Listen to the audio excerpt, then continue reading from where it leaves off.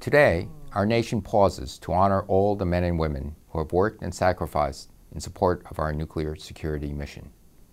I want to take this opportunity to personally thank our nuclear scientists, engineers, experts, and support staff, both past and present, for their service.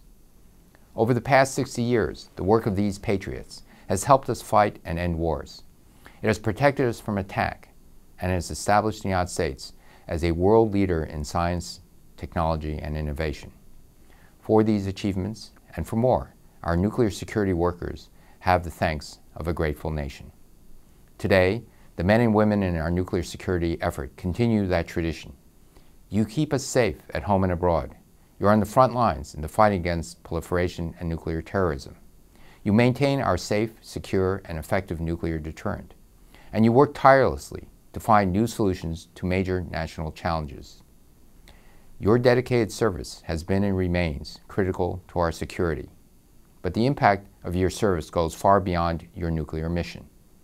Because of our exceptional workforce and our strong national investment, the Department of Energy and the National Nuclear Security Administration have the best science, technology, and engineering enterprise in the world.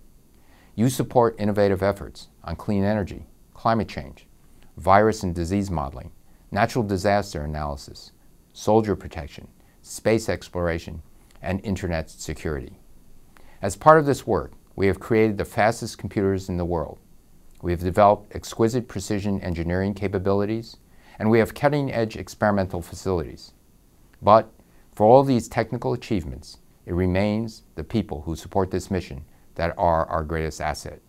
We are fortunate to have so many dedicated professionals, experts at the top of your fields, working to keep us safe.